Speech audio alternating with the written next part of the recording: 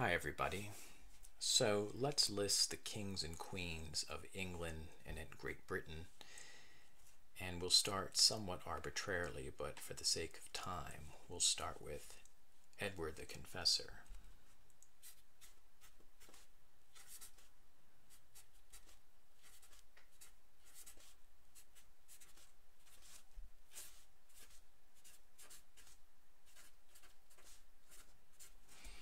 It was Edward's death in January 1066, which led to the crisis that precipitated the Norman invasion and Norman conquest in October 1066.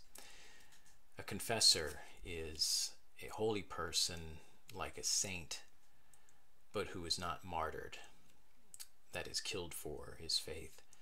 And indeed, Edward died in his bed. He was immediately succeeded by the second most powerful man in England, and that was Harold.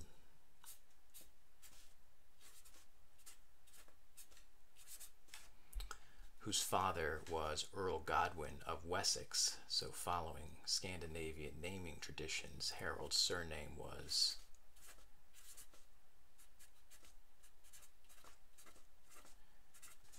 Godwinson. Harold claimed that Edward named him successor, but there was another claimant too, and that was William the Bastard, Duke of Normandy, who defeated Harold at the Battle of Hastings in October 1066, and thereafter was known as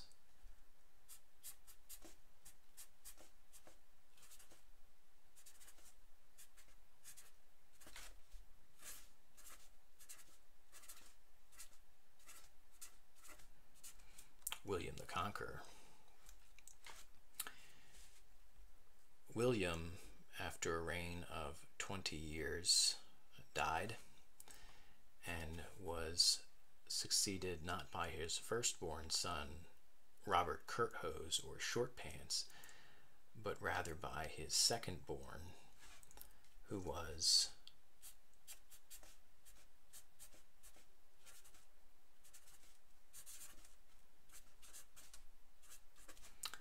William Rufus, or William the Red, maybe because he had red hair, maybe because he had a ruddy complexion.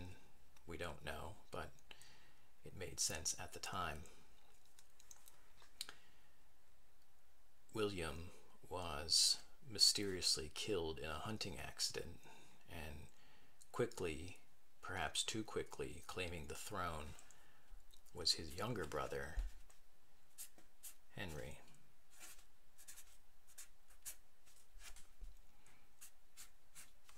Who would be Henry I, also known as Beauclerk,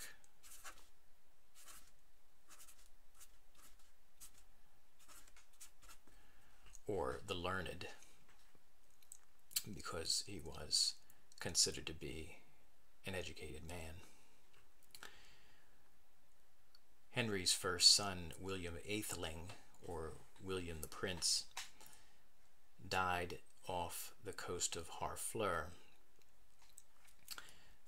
sailing back to England, and so that was Henry's only legitimate son, and so Henry designated his daughter to succeed him,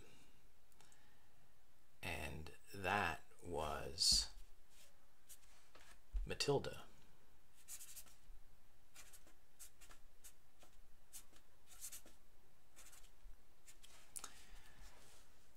But when Henry died, Matilda was in France, and she was pregnant, so she delayed returning to England, and in her absence, the throne was claimed by her cousin, who was Stephen of Blois, and Stephen was in fact coronated and proclaimed king.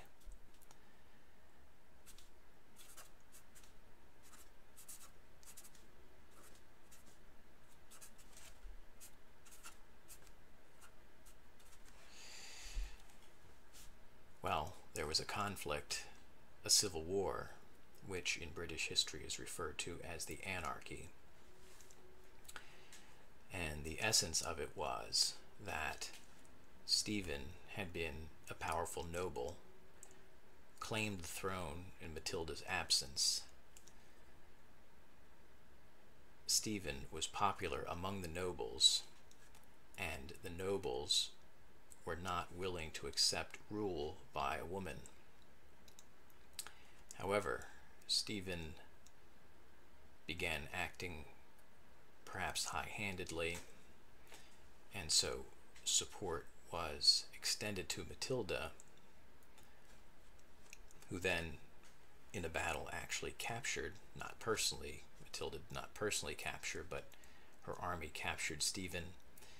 And so Matilda was only days away from being crowned Queen of England and the first woman ruler. But according to the sources, Matilda became, she started acting like a king, which is to say, started acting like a man, which the nobles did not appreciate. They would have liked her to be more womanly, which is to say, more submissive in that sensibility of that time. And so indeed, Matilda was not crowned queen, and support went back to Stephen. And there was more than a decade of fighting between forces of Stephen and Matilda. The eventual result was a compromise whereby Stephen would remain king, but when he died, Matilda's son would become the next King of England, and that is in fact what happened.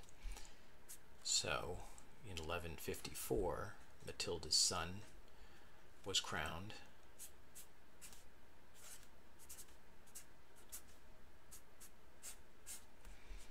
Henry II. Henry II's first son was Henry the Young King, who was actually crowned during the latter part of Henry's reign, but he had no real power, so I won't list him here. And then he died. And so when Henry died, after a very long rule of 35 years, Henry's next eldest son was crowned, and that was the famously named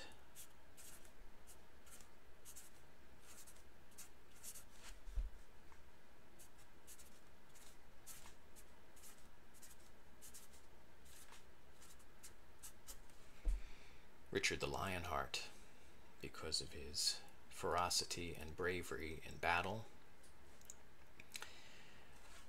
And he was often away on campaigns. In fact, his reign, which lasted 10 years, Richard was only in England about 6 months in all that time. So it's an irony that one of the most well-known English kings was indeed more French than English, as many of these early ones were, but Richard was not particularly attracted to England and spent very little time there. But when he died and was killed in a battle, a minor battle with one of his nobles, he was succeeded by his brother, who was the notorious King John, during whose reign the Magna Carta was issued in 1215, which limited the power of the monarchy.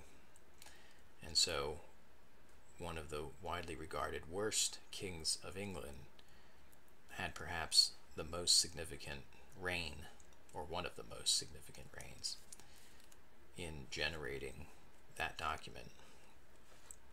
I guess we'll put a 1 there. John does not need to be enumerated because his reign and reputation were such that no subsequent British monarchs have been named John. So,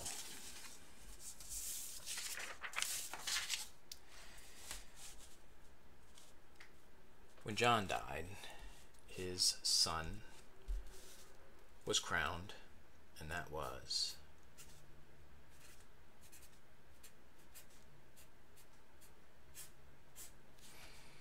Henry III,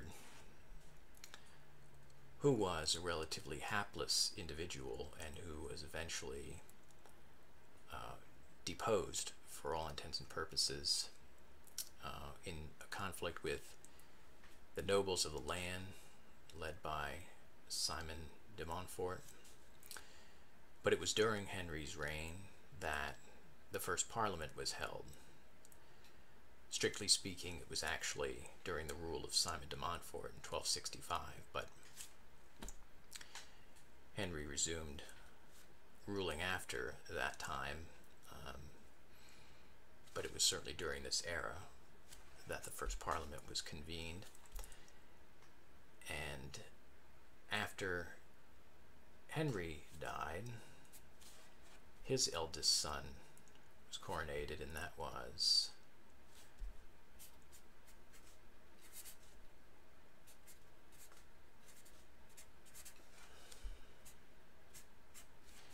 Edward I, who was also known as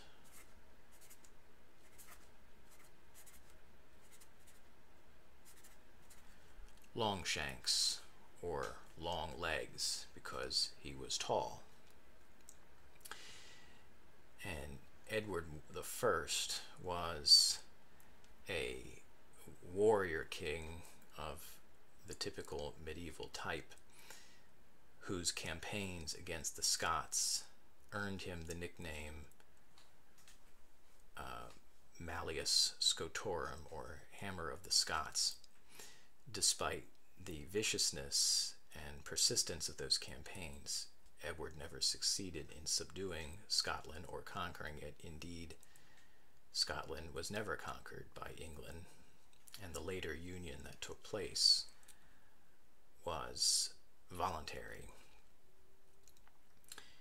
And that is a source of continued pride in Scotland. Incidentally, for those of you who enjoy these medieval monikers, I should just add that, for example, Henry II also had a nickname, and that was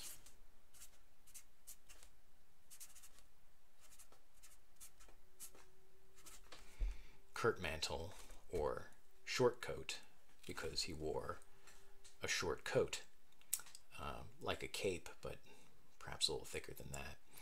And then John was known in his youth as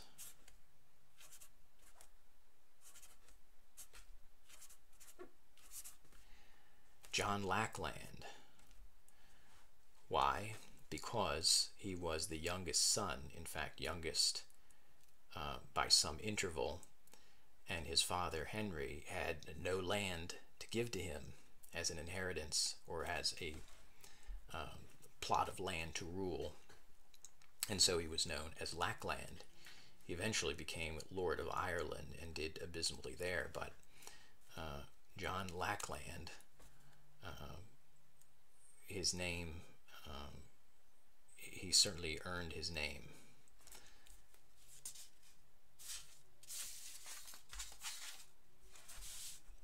Well,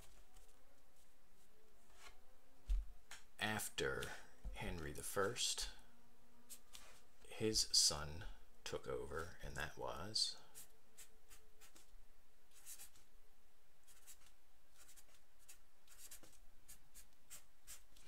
Edward II.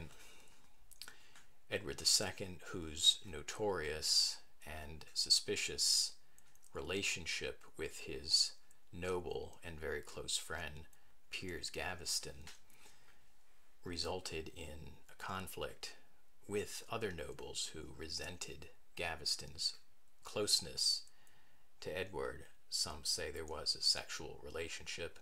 We don't know. What is clear is that Edward had an enormous affection for Piers Gaveston, and indeed Piers Gaveston overshadowed Edward's queen on the very day that they were married. This was Queen Isabella of France. Eventually, Edward was compelled to abdicate by forces under the leadership, not the direct leadership, but certainly forces belonging to Queen Isabella herself. And Edward was eventually killed, at least he died, in a castle. There are two stories about how he died. One was that he died of natural causes, and the other is much more vivid and vulgar, which I will not mention, but it was a very cruel death. But Edward was nevertheless succeeded by a more striking figure, much more like his grandfather than himself, and that was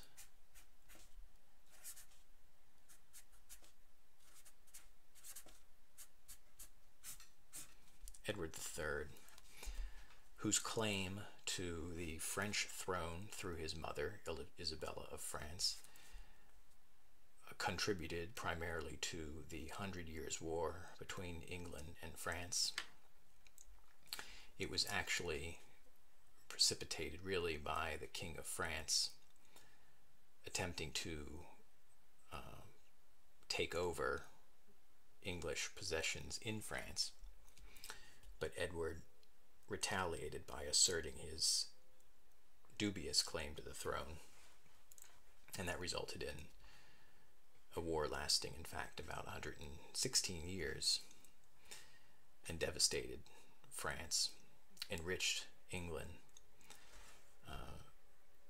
in which one of the most notable figures is Joan of Arc, who came to prominence much later. She was not around at the time of Edward III. But Edward eventually died without achieving his goals in France, but getting pretty close. But his immediate firstborn son, Edward the Black Prince, died prematurely. That is to say, he was very young. And so he was succeeded by his grandson, who was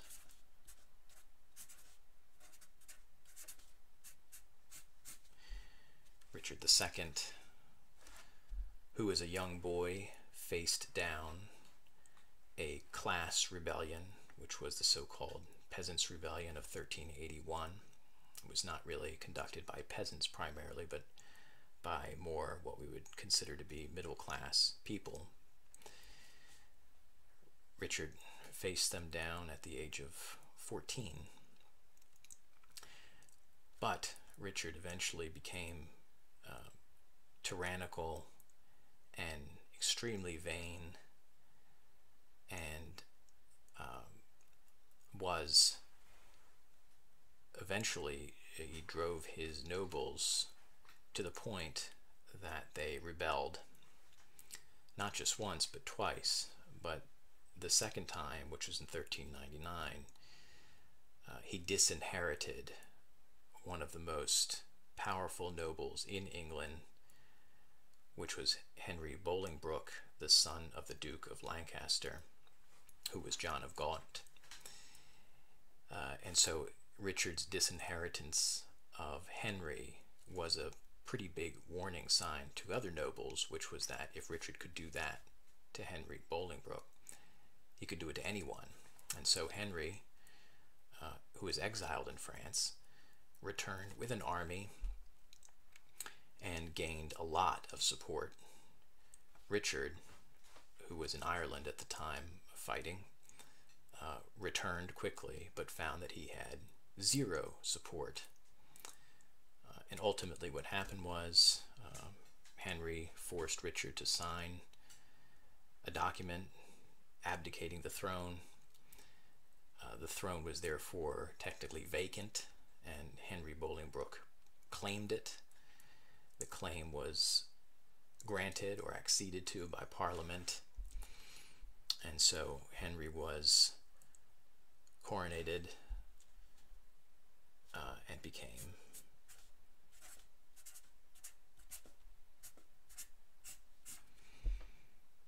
Henry IV. It is notable that this was the first coronation in English. Previously it had been in French. Obviously, at certain points, it was also in Anglo-Saxon or Old English, but since the Edward Confessor's time, it had been in French. But now it was in English, and this was a pivotal time for English identity. Well, Henry had a relatively brief and tumultuous rule because he was a usurper. He took the crown from an anointed king, which was very similar to what happened to Edward II, but it was much more direct in this case, meaning Simon de Montfort, who essentially deposed Edward II, was not crowned king. Henry IV was. And so if Henry could usurp and take over the crown from Richard, then why couldn't someone else do the same thing to Henry? So Henry, not a very stable or happy rule. But he was succeeded by his son,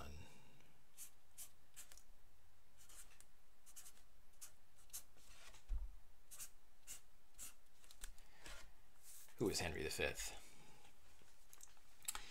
Henry V, the great warrior, the victor of Agincourt, and whose missions to France indeed accomplished all that Edward III hoped to. Henry's victories eventually meant that the English controlled more of the territory of France than the French king did. And this was mainly due to an alliance with the Burgundians. The result was that Henry's son would be crowned not just King of England, but also King of France. And indeed, that is exactly what happened. So that Henry died at a pretty young age, and after not a very long rule, his son,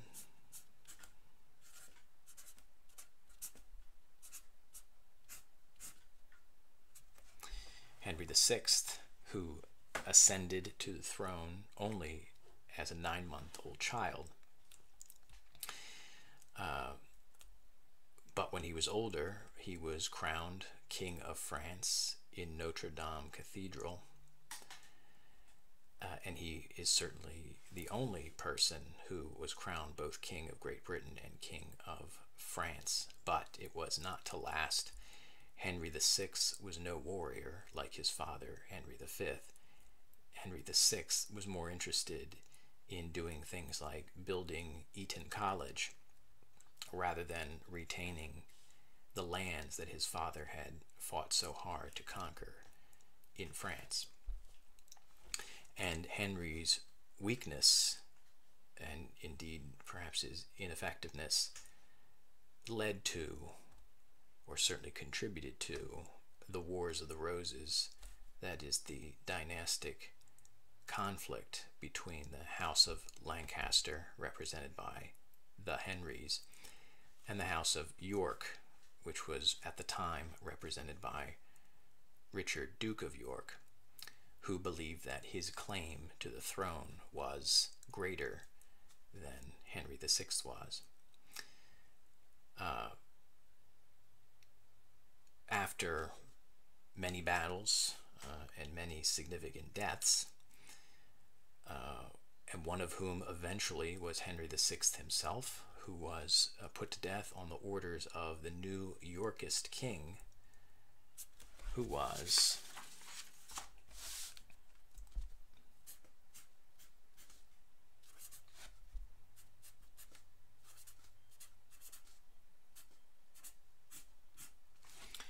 Edward IV, who was the son of Richard, Duke of York.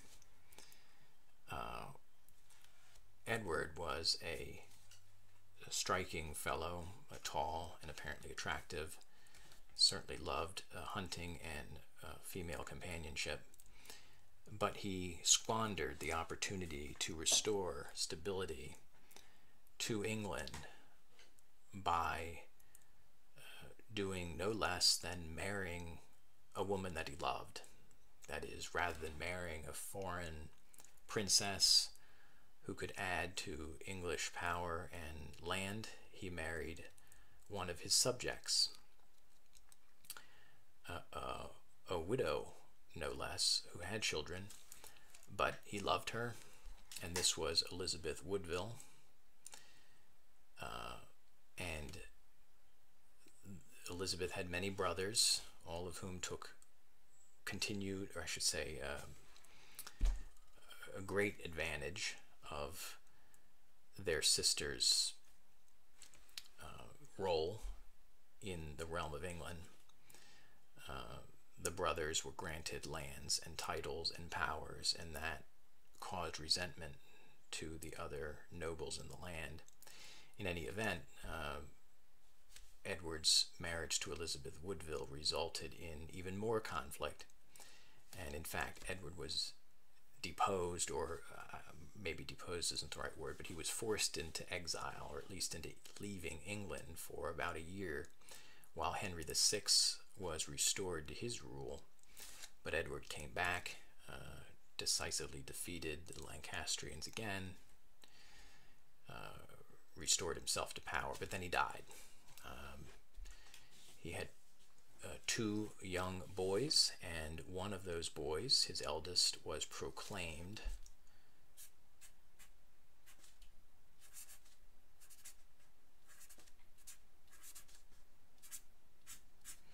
Edward V. Edward was in fact proclaimed king, but he was not coronated, because prior to his coronation he disappeared, he and his younger brother, the Duke of York, and Edward was about, gosh, I think he was 13 or 14 years old, as I recall. I think that's about right. I think he was 14. But he disappeared, and the most likely scenario is that Edward's uncle, what's definitely known is that Edward's uncle, Richard, imprisoned Edward and his brother in the Tower of London, and they eventually disappeared, and what is believed is that Richard eventually had them murdered. The reasons for this are a bit more involved than we can go into now, but suffice it to say, Richard believed that the security of England and the security of himself would best be preserved by himself becoming king. And so he did. He was crowned.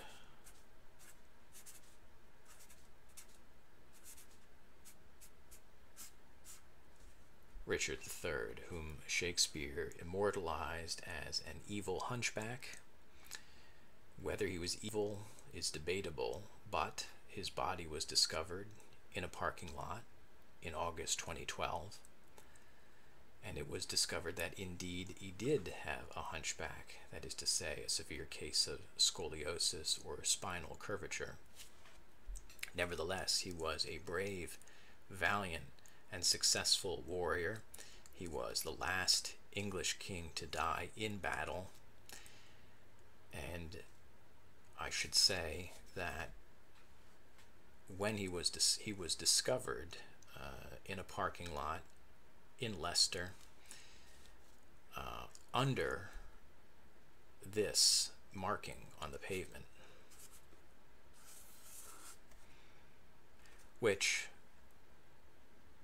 surely stood for the word reserved, as in a reserved parking lot, but could it not also have coincidentally stood for Richard, or Rex, that is king?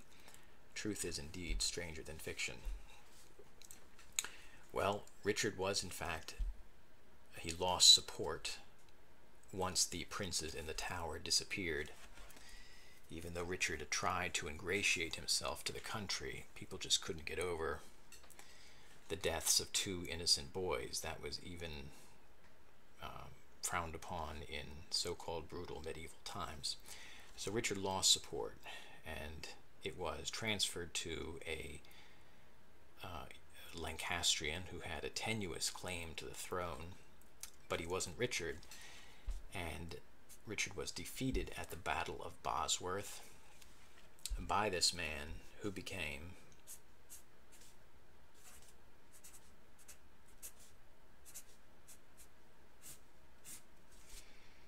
Henry VII. And Henry VII's surname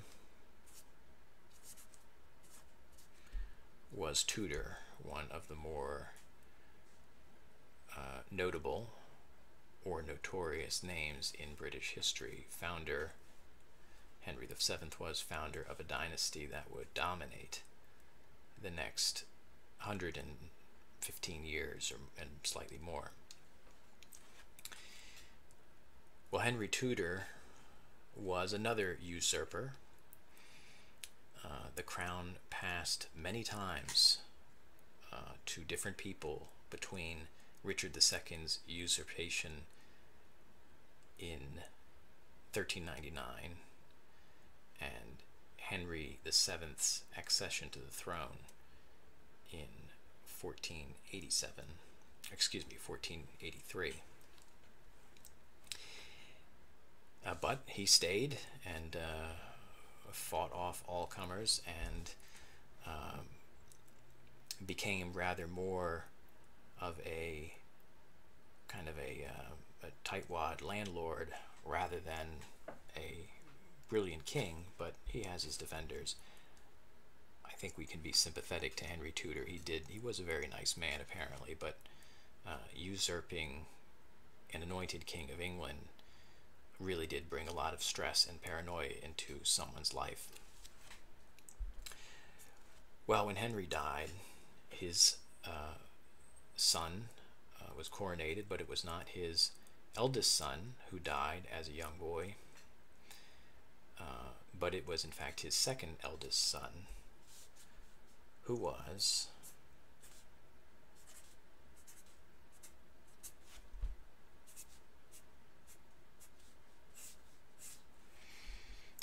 Henry VIII, one of the biggest names and biggest people ever to be crowned King of England. He of the 6 wives, and the onset of the English Reformation. The story of Henry VIII is pretty well known, so I will not go into too much detail, but for right now, for our purposes, after going through a couple wives in the search for a male heir, he finally did have one with Jane Seymour, who died shortly after childbirth. And his son did succeed to the crown upon Henry's death, and this was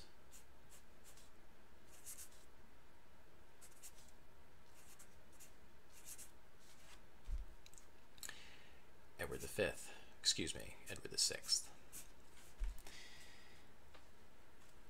Edward VI was only 9 years old at the time he took over, but he was extremely precocious and intelligent and knew what he was about and what he wanted.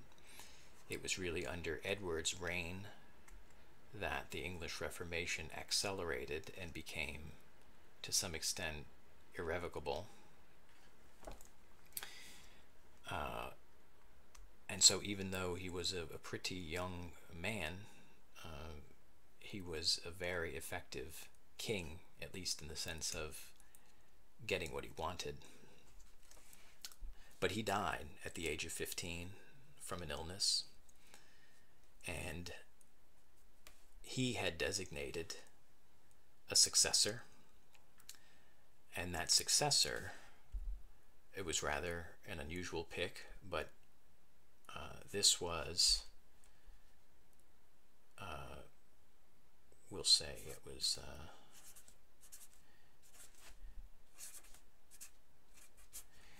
this was Jane Grey, that is Lady Jane Grey, but she was proclaimed Queen of England. She was the daughter of Henry VIII's sister, so she was a cousin of Edward VI, and the reason that Edward designated her his successor was that she was Protestant. She was a fierce Protestant, like Edward was. More importantly, she was a Protestant while his half-sister Mary was a firm Catholic, and Edward wanted a Protestant to succeed him, not the Catholic Mary. Jane Grey did not believe she was entitled to the throne. In fact, she absolutely thought that Mary was, because Mary was considerably older. She was the oldest of Henry VIII's children, and so traditionally she should have been crowned, even though it would mean the first time the English would be ruled by a woman. But there were no other options. Well, Lady Jane Grey, or Queen Jane, who was again not coronated, 9 days after she was proclaimed queen, the forces of Mary defeated the forces of Jane, and so Jane was deposed and imprisoned, and that meant that the new queen, in this case, was Queen Mary. As mentioned, she was a fierce Catholic, and she was highly intelligent and driven, much like her father, and she was born prior to Henry's change of heart, or at least change of strategy when it came to breaking with the Roman Catholic Church. So she retained her strong Catholicism, even in defiance of her half-brother Edward VI. Mary earned the nickname Bloody Mary because of her persecution of fierce Protestants, burned them at the stake. About 280, as I recall, were burned at the stake. She had 2 so-called phantom pregnancies, which is to say she and other people thought she was pregnant, but she was in fact not pregnant. So she never had children. She had no issue, and therefore when she died at the age of 42, she in a sense failed at her effort to ensure that England would remain Catholic, because after Mary died, the throne belonged to her half-sister, a firm and committed Protestant,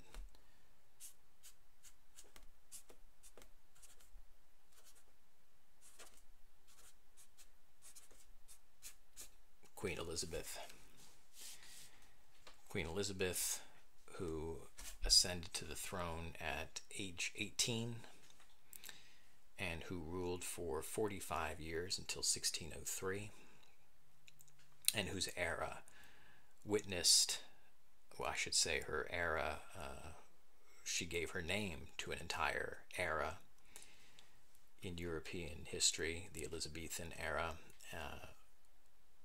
an epoch which included Shakespeare and John Donne and the other writers which helped to shape English literature and indeed the English language. Elizabeth I's reign also included the foundation of English settlements in North America. not the settlement of Jamestown, which happened later, but the initial settlements in North Carolina by Sir Walter Raleigh, which were not permanent, but they did happen, 1584 and 1585. And of course, Elizabeth's rule also included the English defeat of the Spanish Armada in 1588. So it was extremely eventful. However, she was the Virgin Queen, self-proclaimed, sang to everyone that she was married to her realm, and so when she died in 1603, she had no child to pass the crown on to, and so it went to her cousin, who was in fact James VI of Scotland, who became James I of England.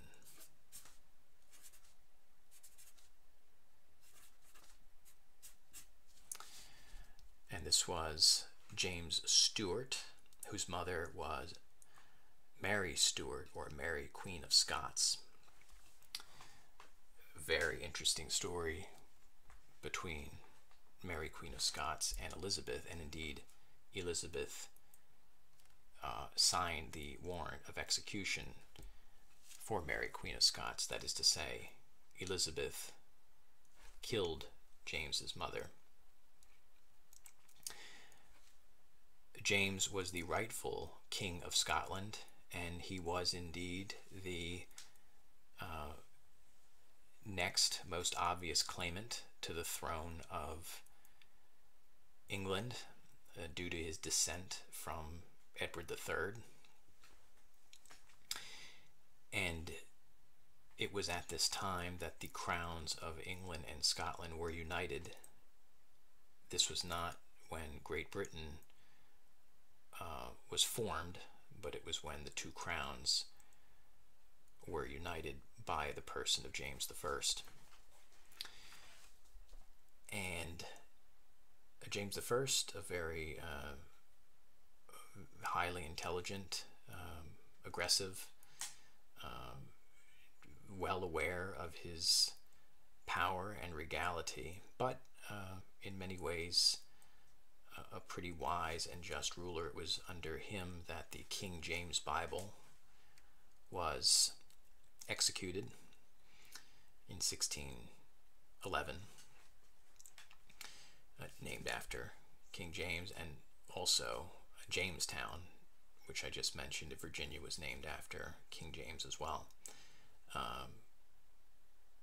Another interesting thing about King James was that he was an opponent of smoking tobacco, which had just been introduced by the New World, the North and South American colonies of various places like Spain and Portugal. But James actually wrote a book which the title, as I recall, is First Blast Against Tobacco. He called it a stinking weed and so forth. So James I, ahead of his time in disliking tobacco, and indeed attributing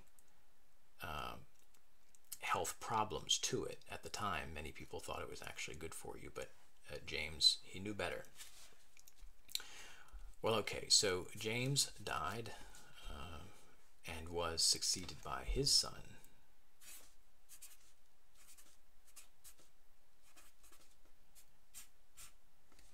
Charles I. He was in fact not the eldest son of James. He died. The eldest son did. So Charles was the heir after that. And among many things one can say about Charles was that inherited from his father was a perspective of the divine right of kings. That is to say that kingship was derived not by the power of man, but by the power of God. And so Charles essentially felt that he was infallible and unquestionable. That attitude conflicted with the prerogatives of Parliament, which resulted in a civil war, which indeed is the English Civil War. between the parliamentary and the royal forces, the Cavaliers.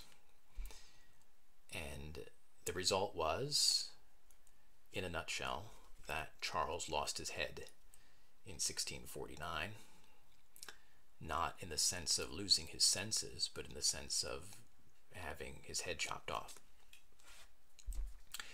But he met his fate pretty bravely, it is said.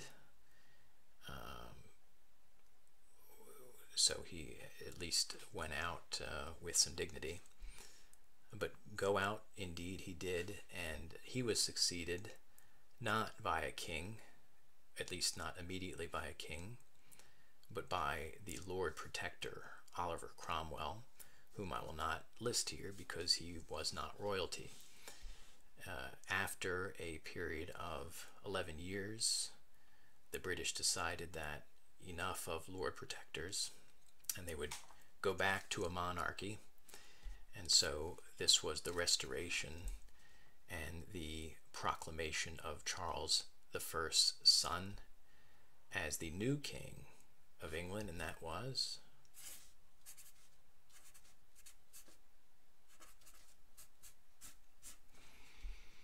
Charles II. Charles II recognized that his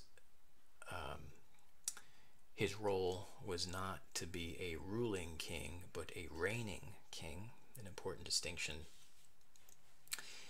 And so he gave the British public pomp and pageantry, a lot of display. He was a bon vivant, a ladies' man who had many illegitimate children, but no legitimate heirs. And so when he died, his brother became the new king of England, and this was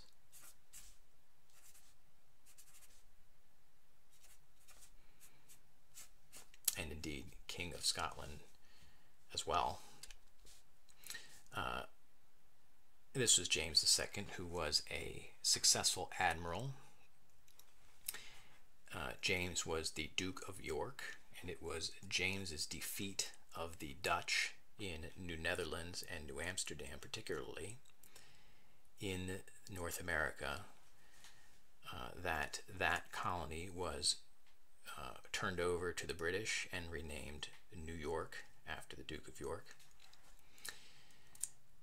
But James was a Catholic in a Protestant country, and his rule was resented by many. And eventually people tried to dispute that he was even who he said he was. There were stories about him being switched at birth and so forth. It was very strange.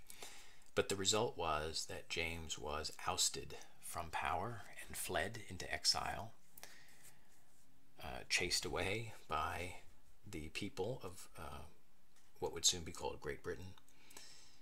And this was the Glorious Revolution of 1688.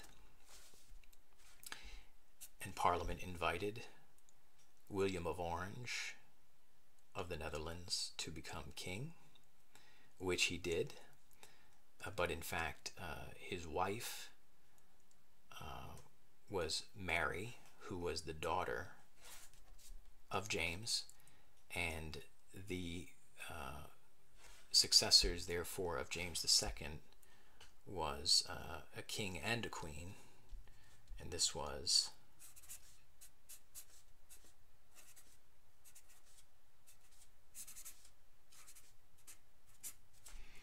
William and Mary.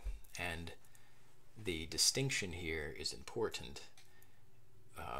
We do not list the wives of Charles I or James I or any of these because they were consorts. They, of course, had the title of queen, but they had no power.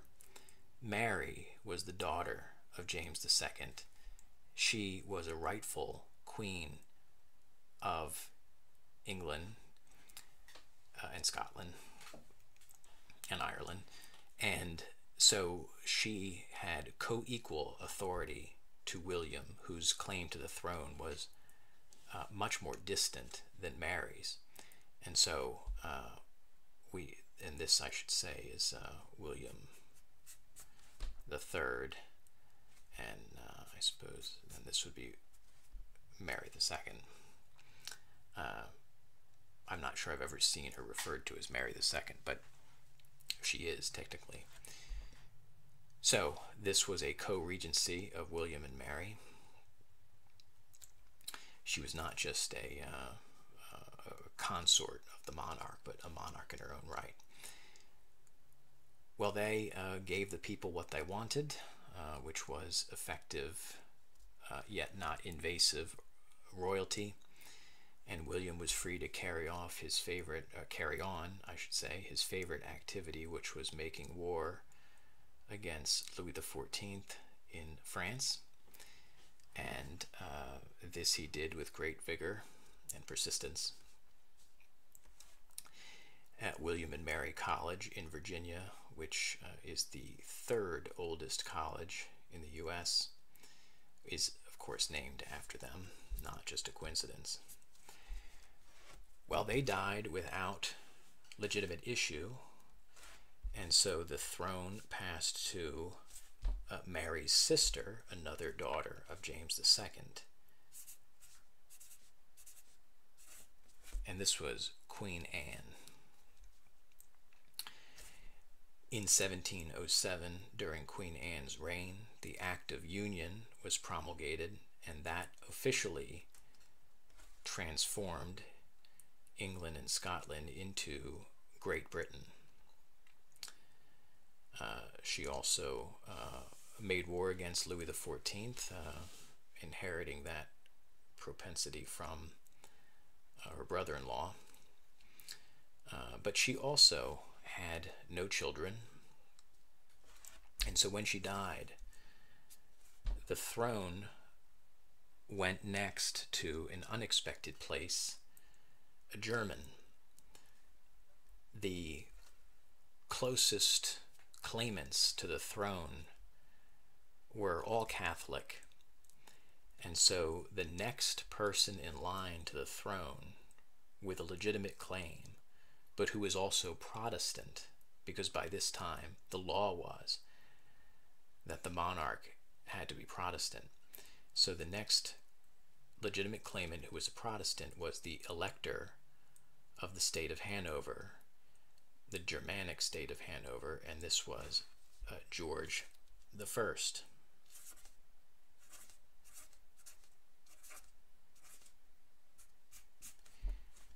Did not speak a word of English, rather enjoyed his palace in Hanover, but was certainly happy to accept the invitation to become King of Great Britain. Why not? Well, he did that, and after a pretty brief, something like 20-year reign, in which there were several minor conflicts with the French and all the rest of the European conflict that was occurring in this pre-Enlightenment time. He died, and his son, with whom he had a tumultuous relationship, became the new king.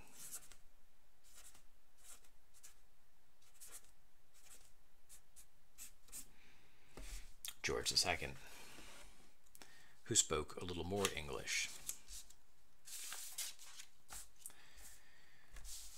Well, George II also did not have a particularly long reign. And his firstborn, with whom he also had a dramatic and contentious relationship, his firstborn died, and so when George II eventually passed away, he was succeeded by his grandson, who was this man.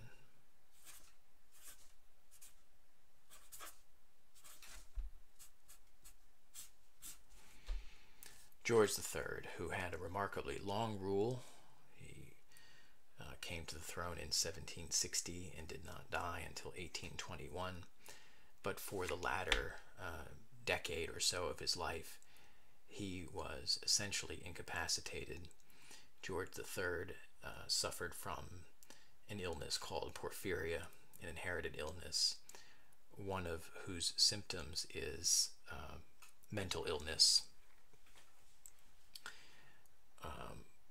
And George was essentially mad, so to speak, in his remaining years. Notably, George III's reign included the French and Indian War, which was the name for the War of Spanish Succession, the 7 Years' War, it's sometimes called. In the New World, North America, it was the French and Indian War. But George III's reign also witnessed the American Revolution, which commenced in 1775 and ended in 1783. Of course, famously, George III is blamed for every single problem in the American colonies by the Declaration of Independence, but in fact, he knew, and everyone else knew, and the Americans knew, that George III did not set policy. Parliament did, but it was easier to blame one man, the king, than to blame the members of Parliament. Does not sound as compelling. But George III was in fact a good man, a decent man, a humane man, who did not wish any cruelty or harm on the Americans. He was by no means a tyrant. And his reign also presided over the French Revolution too, so the Battle of Waterloo, for example. So many significant events occurred in the 60 years that he was king. But when he eventually succumbed, his son took over, who was yet another George.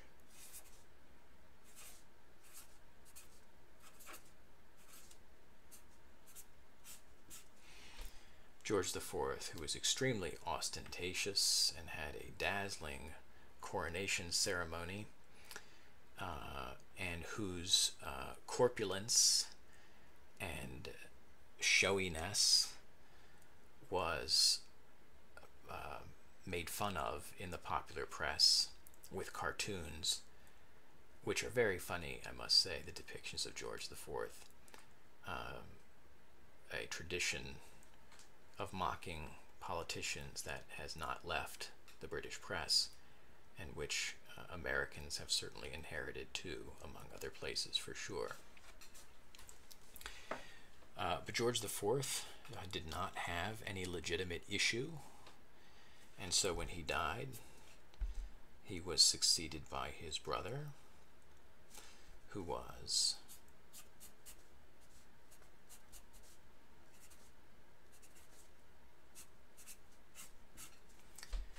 William IV. William was a successful admiral, like James II before him, and whose reign was not particularly long, but it included some significant events, most notably the Reform Act of 1832, which extended the suffrage and which expanded representation in Parliament. William cannot take credit for that necessarily, but he was there and presided, and that's a flavor of what was going on at that time during William's rule, or more accurately, his reign. Well, when William died without legitimate issue, the next in line to the throne was a young woman, his niece, who was and became Queen Victoria.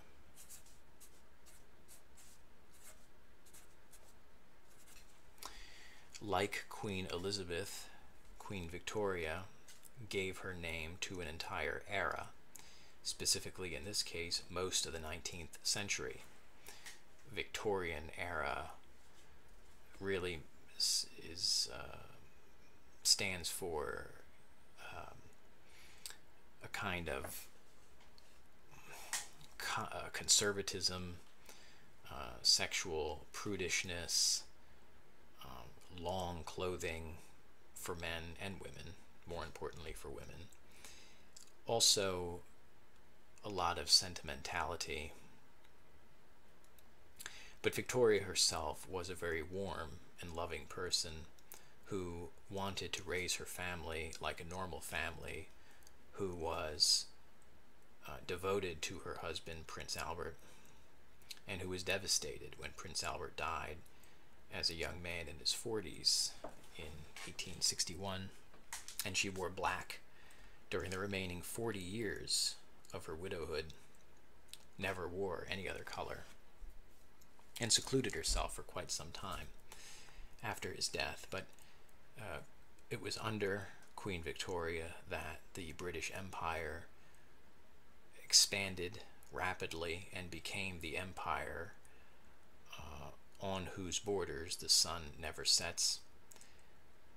Queen Victoria's daughter married the Kaiser in Germany, and Germany at this time was the Empire of Germany, and so Victoria's daughter was the Empress of Germany. The story goes that Queen Victoria was a bit envious that her daughter was an empress while she was only a queen, and so she instructed her prime minister to basically fix that, and indeed Victoria became Empress of India. India, of course, had been within British control for more than 100 years. I shouldn't say more than, since the 1780s. So almost a century. But Victoria became Queen of the British Isles, of Ireland, etc., etc., including Empress of India, the crown jewel, or I should say the jewel in the crown of England. Victoria eventually passed away at the age of 82 in 1901. So she lived into the 20th century. Remarkably, she's actually on film during the Diamond Jubilee, her 75th, or not 75th, this would have been her 60th year on the throne in 1897. She was, there is not video, but there is film of her in the parade. You can barely make her out, wearing black, kind of looking like a blob. The film, of course, very old, it's indistinct, but she lived, a woman born in 1819, lived long enough to be on video. You know, again, I think that's pretty striking.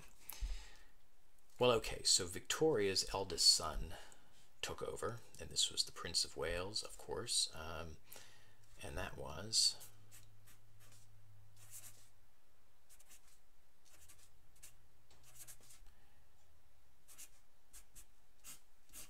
Edward VII, who was a playboy, a fun-loving guy, friendly, gregarious, and his parents thought did not take anything seriously. They thought he was lazy, not very committed, and would be an embarrassment to the British Empire should he become king. But in fact, when he eventually was crowned, he rose to the occasion, and he was a good king in the sense of reigning with dignity and with pride. He took many tours around the British Empire, or at least in the British Isles. He had visited abroad as the Prince of Wales, but while he was king, he was seen. He made himself visible. He often wore one of the primary crowns of England when he went around to show people his regality, not because he had an excessive sense of self-pride, but because he realized that one of the functions of the monarchy at this time was to be symbolic of the British people, to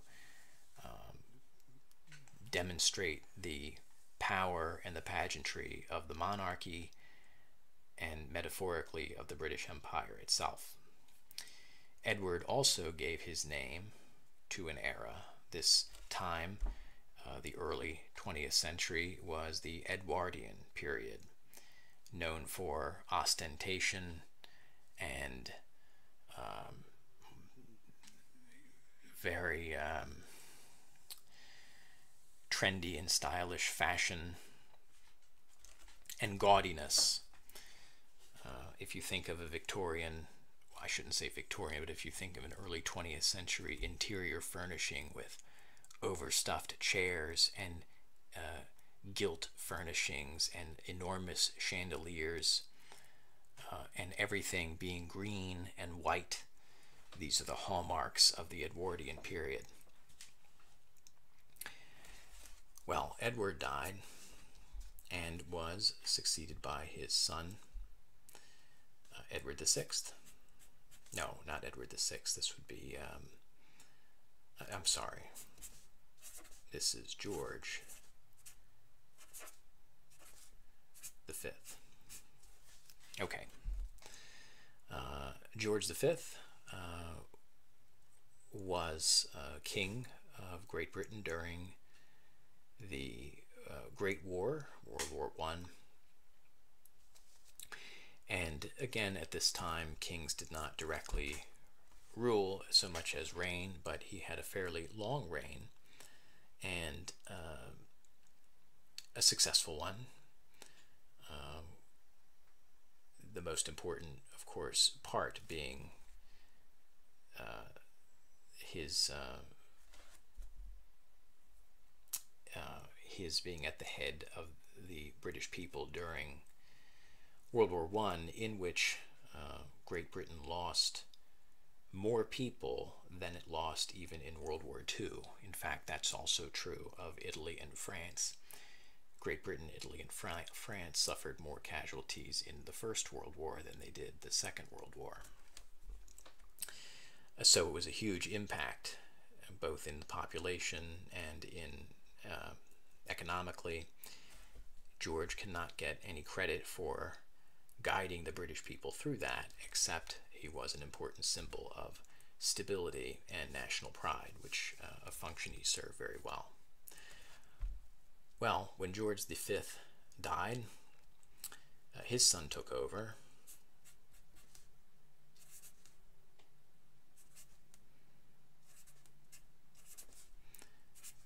And this was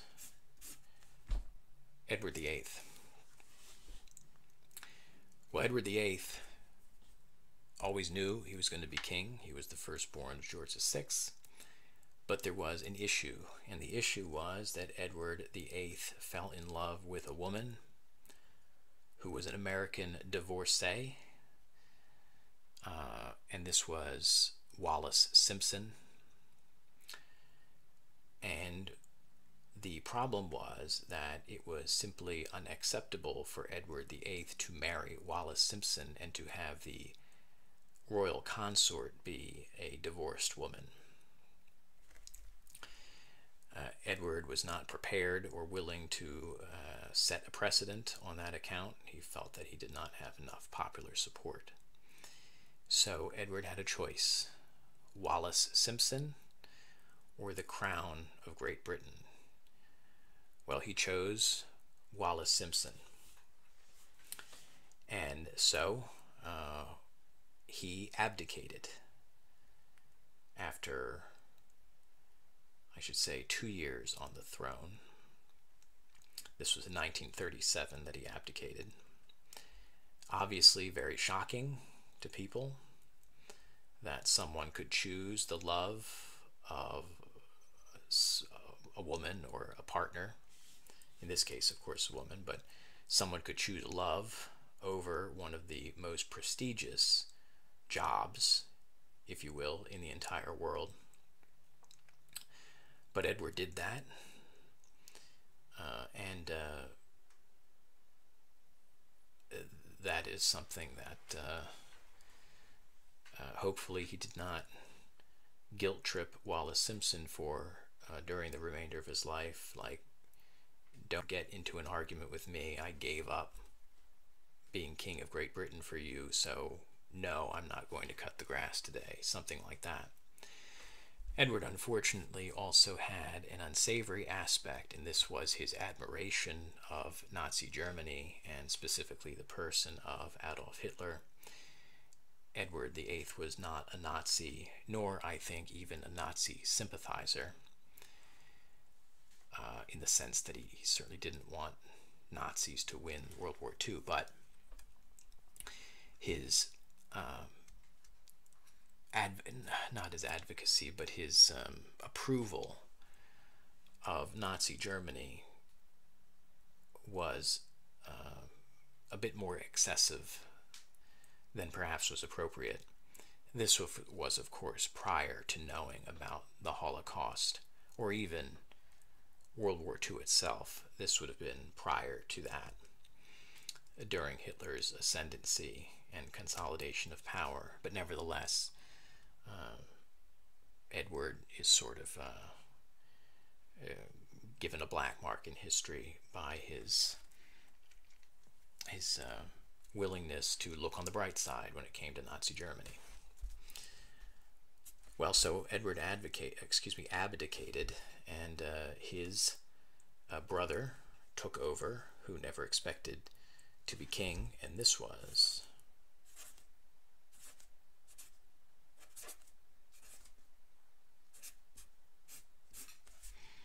George VI. George VI was pretty surprised to become king of Great Britain, and I should say that one of the more impressive stories about George VI was that during the Blitz, that is the Nazi bombing of Great Britain during 1940 and into 1941, George and his wife, Queen Mary, were encouraged to leave the country, to go to Canada, to escape harm's way. But they decided they would not do that. They would stay and suffer with their people to the same extent that was practicable. And this was a huge morale booster for the people of Great Britain to have their sovereign stay with them during that very trying time.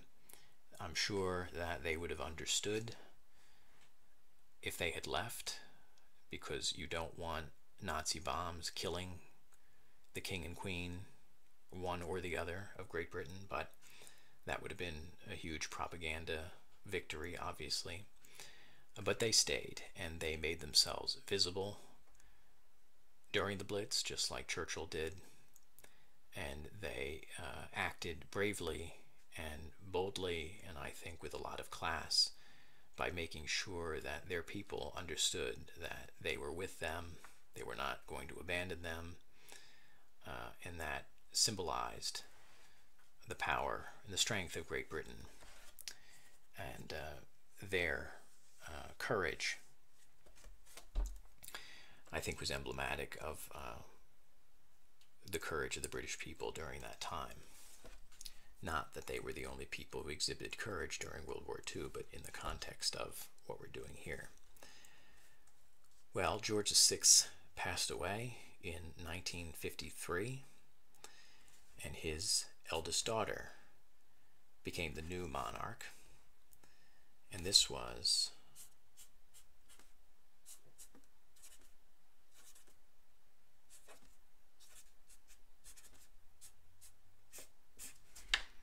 the current occupant of the throne, Elizabeth II,